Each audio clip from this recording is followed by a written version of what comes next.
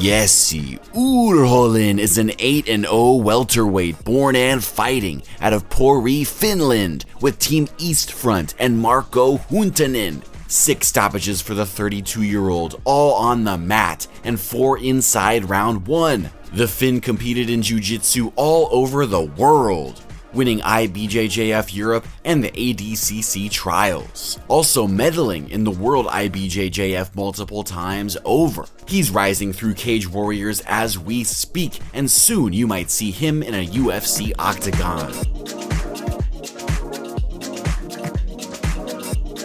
Let's venture up north to Finland in 2019. Jesse is competing at a catchweight 176 pounds in the region's largest promotion, Cage. He's up against 2-0 Husnadin Ganiev, who has stopped both of his wins in round 1. The Uzbek fights out of St. Petersburg now, and usually competes up at middleweight. Opening seconds, Urholin showing many feints, then shoots. Misdirection made the takedown look easy.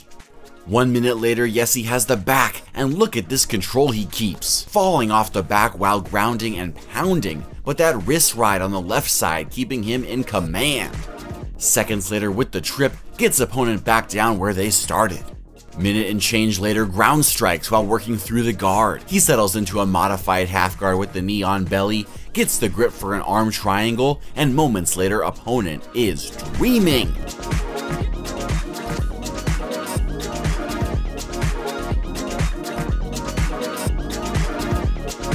Incredible submission victory for Jesse Urholin, his 4th win overall and 2nd by choke. Not often you see an arm triangle finish on the opposite side. That takes a tremendous squeeze. We saw Islam Makhachev hit that against Drew Dober recently, and this looked eerily similar, although Dober did not go night-night. Next bout is Urholin's 3rd and final in 2019. At 170 pounds to face 7-1 Tamaz Tazo Bochorishvili. The Georgian has not lost since his first fight, and all 7 victories have been submissions. Early going opponent charges with a left, switches stance in that combo, then into the clinch with another left. Jesse turns him around and down with the quick trip.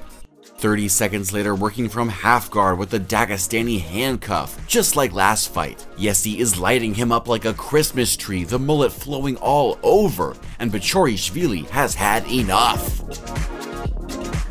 4th first round finish in a row for Jesse Urholin.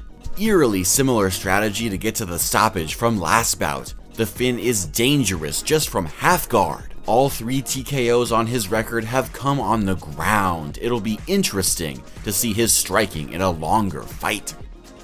Urholin took home his first decision win just before COVID hit. Now we're in England with Cage Warriors in 2021. 6-0 Jesse versus 10-6-1 Aaron King Khalid. The Cardiff, Wales product has been battling tough competition since 2016, competing in Britain's top promotion for 5 years. Round 1, Khalid is high-stepping. Well time left from Urholin, then starts work on a takedown.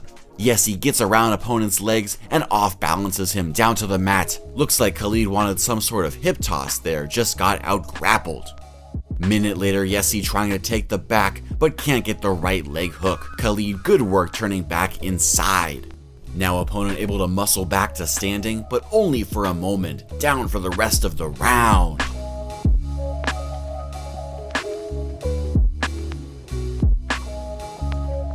Second frame here, Urholin flashes the hands, opens up the kick, then Khalid answers. Jesse comes back this time, kick to the head, and it scores the knockdown. Ground and pound, but opponent able to break down Jesse's posture. End of 2. The Finn has an arm triangle choke, but can't find the squeeze. We already know he doesn't have to be on the right side to submit, but time runs out here. Round 3, another fast start. Combo from Urholin, then Khalid comes back with his kicks. Jesse tries to catch one in the single leg attempt. Opponent goes for the guillotine, but probably should have just focused on defense. Final minute of the fight, Jesse has another arm triangle opportunity. He's like Sacagawea down there, he knows all the routes. Khalid doing all he can to hold him in half guard. Hard to finish that choke when the hips are elevated. Second straight decision victory for Jesse Urholin, going the distance, not going for speed tonight, unlike his first 5 wins. Not getting the stoppages like he's used to, but still scoring many sub-attempts, taking opponents to dangerous waters, and still looking full of stamina while doing it.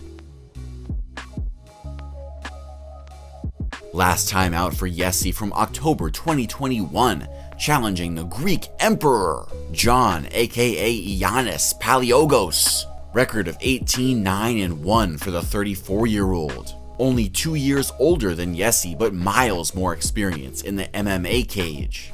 Right off the bat, Jesse's on that single leg like a shark. Palaiologos fighting hard to stay up but gets taken down momentarily, then back up for a second just to get spun right back down by that body lock. 3 ticks later, another single leg, this his 3rd takedown of the round, dominating as usual from half guard. Onto the 2nd frame, Urholin downing with the double, but opponent gets a switch with the left arm. Scramble ensues, Palaiologos wants a Kimura, while Jesse attacks that single, and the Finn wins this time. 3 minutes later, opening a can of whoop-ass from side control. Threat of the armbar coupled with elbows and punches are a recipe for disaster for Palaiologos, and seconds later, he can taste the fresh L. Jesse Urholin takes the fight to round 2, but finishes it in that frame for the 2nd time. He gets back on the stoppage grind with his 6th stop in 8 wins overall. The Finn was capital D decorated in BJJ medals, both gi and no gi, before turning to MMA. So far, no opponent has had anything to trouble him on the mat. The striking has hardly been seen, cause no one can stay standing long enough to test him. Jesse Urholin could be the next great MMA grappler, and I'll be watching every time he steps into that cage.